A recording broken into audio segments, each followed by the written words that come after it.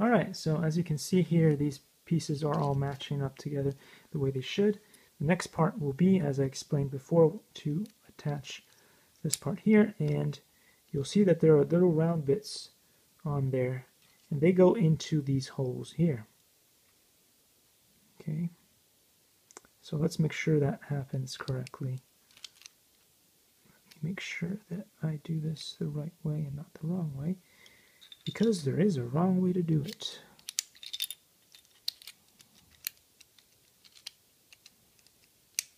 There we go. So this is definitely the correct way to do it.